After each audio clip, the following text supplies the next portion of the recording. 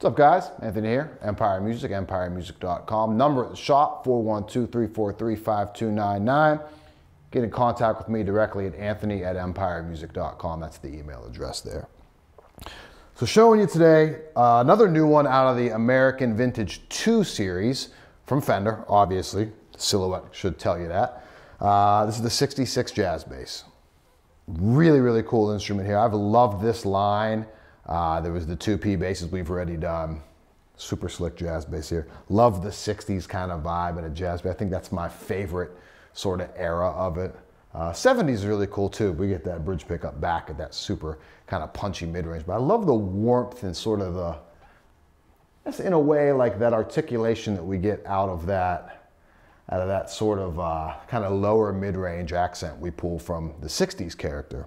Really dig it. So if you're not familiar with kind of where this line comes from or where it lies in the Fender lineup, there was a series called the American Original, which for a few years I touted as, you know, really strong value if you were looking to kind of jump into, kind of flirt with the Fender custom shop kind of vibe and the vintage thing, but you know, you didn't want to kind of break the bank on that. You hover around that $2,000 mark. Well, this replaces that. They just kind of, you know, they went back to a 7 1/4 radius on the fretboard here. And instead of going with like a decades approach, kind of the best of decades approach, now we're into specific years. Like I said, this is a specific 1966 jazz bass or a recreation of it.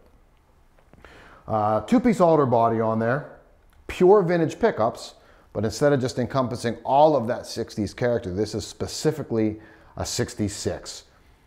The way I interpret it, and again, this isn't with like measuring any output, this is just with my a touch and approach and kind of what I interpret with, you know, how I play and just what I'm kind of hearing in the room. And also knowing what I know year-wise of Fender stuff, a little always kind of influenced on what your knowledge base is. But this obviously is kind of pushing into that later 60s, a little bit hot, but still having some of that early 60s character. We're starting to approach the 70s kind of punch, but we still have the 60s pickup position in it, but music at that point's getting louder, so the basses are fighting higher gain guitars. What happens there is a really versatile instrument, and you'll really hear that when I start to dial into specific pickup positions. Get some of that P-bass character up here. We really get that Jocko-y sort of jazz bass character out of the bridge pickup, and together have that nice kind of scooped, like the introduction of sort of the modern bass sound pre active electronics and things like that. So again, pure vintage 66 pickups in there, volume tone, got the tug bar here, great color scheme in the sunburst with the torque guard, bound fretboard on that guy, so kind of a nice touch there, 66 U neck. I'll say this, not generally my favorite neck profile. This thing feels sleek and really nice, very modern. It almost feels like a C neck to me. And I've talked to other people out there and they agree with me on this. Anytime I get a bound fretboard, visually it looks thicker to me, and it tends to, like, I interpret, my mind plays tricks on me there where I think it's thicker than it is. I'm not catching any of that with this particular bass. I kind of dig that. And a round laminate fretboard, rosewood fretboard on it. Vintage tall frets, and I know it has the plastic still on here. We're not going to take that off because this bass is for sale at the time of shooting this video. Don't expect it to last very long though, so I'll put a link below to our current Fender custom shop basses depending on when you're watching this video. But the reverse gear lollipop tuners, I think, is such a nice classy touch. If you've seen my custom shop videos, I absolutely love the lollipop tuners on a jazz bass. I think it's really nice. So sonically, what we did at the front of the video there was full tone, full volume. We'll go back to that, then we'll start to kind of dial in. When we get out of each pickups, might make some slight comments on it along the way as I normally do. Let's check it out. So again, everything kind of wide open here.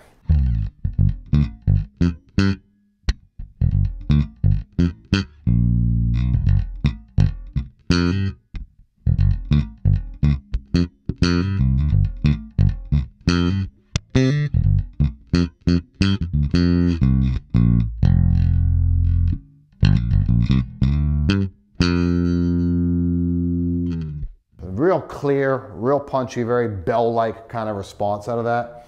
Now, as we dial in just the bridge, or the neck pickup, we start to get into that P-bass territory.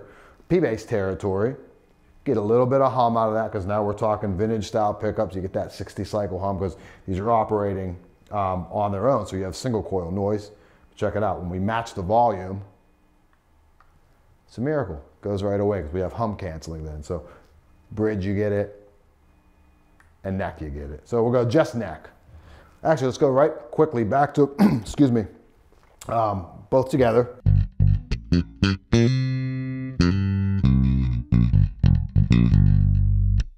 Just the front.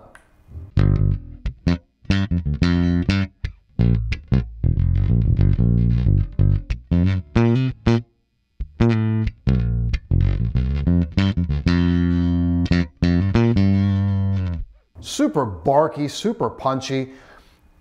It's never full P-bass character, and as someone that, I guess I would consider myself somewhat of a P-bass aficionado. I've played a ton of them. It's nearly 98% of the gigs that I play and sessions that I would play, and I'm taking a P-bass with flats and a P-bass with rounds.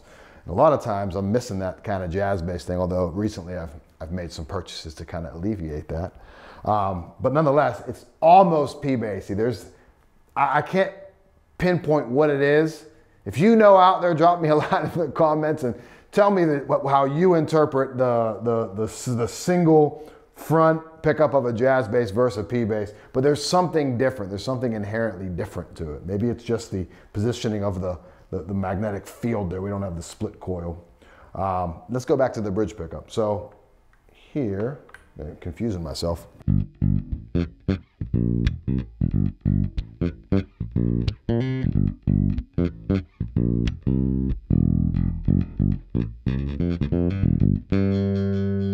So just bridge.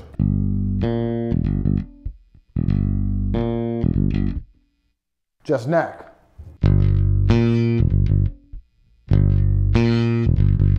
Both together.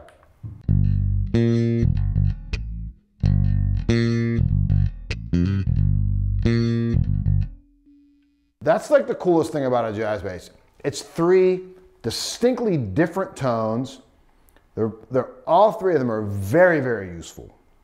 You can't go wrong either way. I mean, I love a P-bass, but the versatility of a jazz bass is really, really hard to kind of beat there. So let's roll some tone off of that. Well, that's a little bit more than I know. Everyone knows I'm the 75-80 guy on the tone. I'm going almost back to 50 there.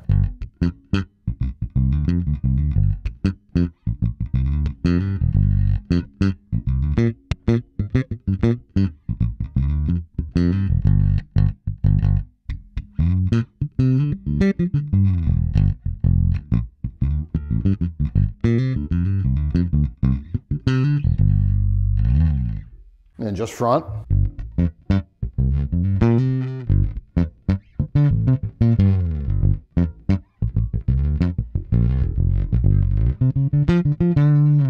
Actually put a little bit of tone on that now, just that front pickup.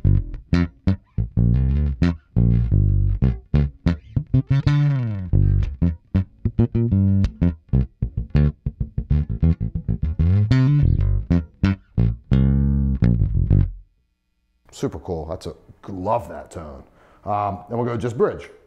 See where that gets us with the tone control. Let me roll a little back off of that.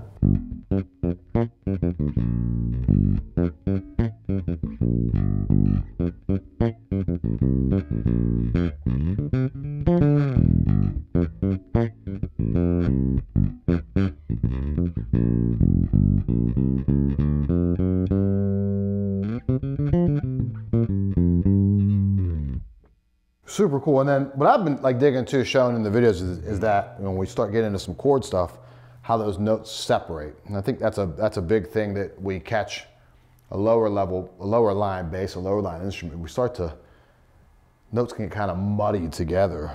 So.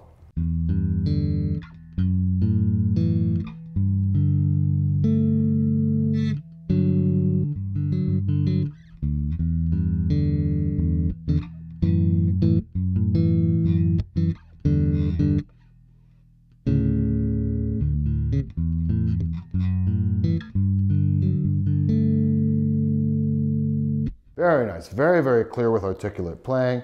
And that bridge pickup probably sounds really good on that too. Yeah, totally.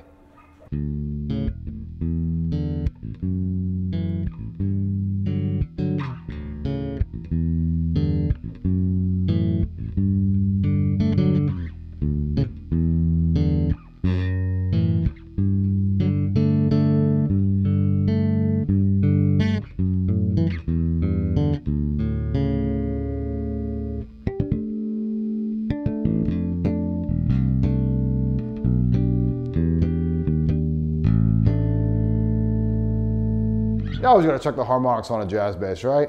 Crystal clear. Love that in a jazz bass. So, American Vintage 2, 1966 jazz bass. Like I said, I'll put a link below. This guy's still in stock when you're watching it. It's obviously available. Give me a call at the shop, 412-343-5299. Email me directly, anthony@empiremusic.com. See you next time. Thanks.